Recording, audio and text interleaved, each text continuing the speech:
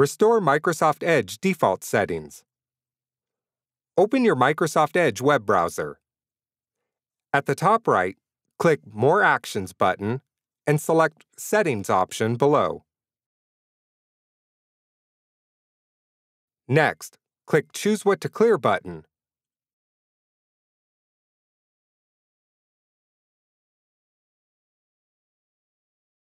Click Clear button to delete all the saved browser data.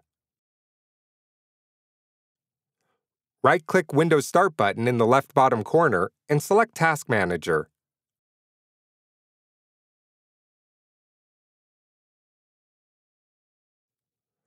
Select Processes tab and right-click on one of the Microsoft Edge processes listed below.